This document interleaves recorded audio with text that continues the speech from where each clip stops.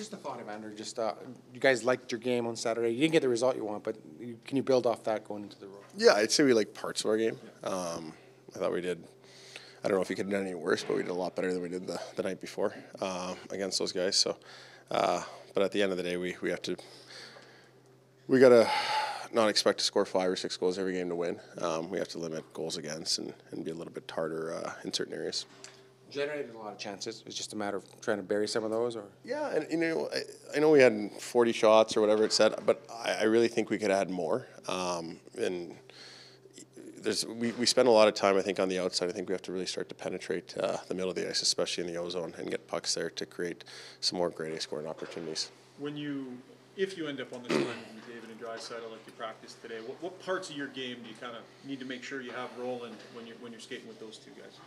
I mean, I've played with them together the last couple of seasons, and we seem to all work well together and know how each other's play. And I think we can hopefully generate some more opportunities off the rush. We haven't had too many odd man rushes in these first couple of games, so hopefully come over zone clean, come through the neutral clean, create some stuff off the rush, and obviously when we get into the other team's end, just being hard around the net and getting open for those guys. Evander, outside noise is outside noise. How are you guys handling the 0-2 start within the group? I know it's just. I know we're dead last in the league, 32. Sky's falling. It's no, I know. Trust me. I see it. I've been out around town, but I think again, we're 2 games into a season.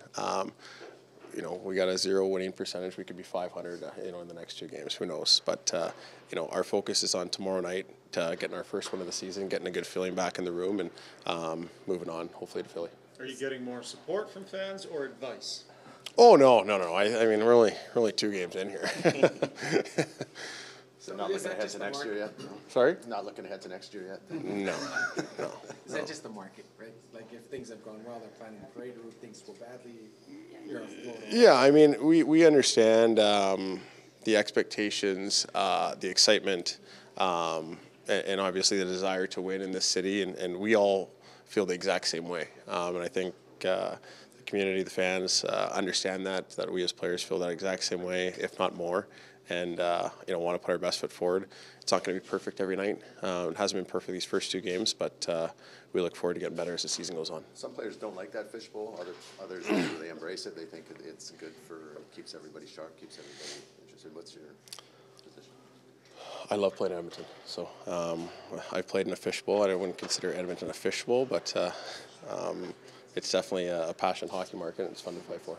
Matthias Ekholm's kind of in the same boat. He came here from somewhere else and very quickly sort of embraced the community. Yeah, I mean, as a hockey player, you want to have that pressure. You want to have that type of fan base that backs you and that desire to win, not just within our own team, but within the community. I think it just drives you as a player and as a group to be your best every single day, and we embrace that for sure.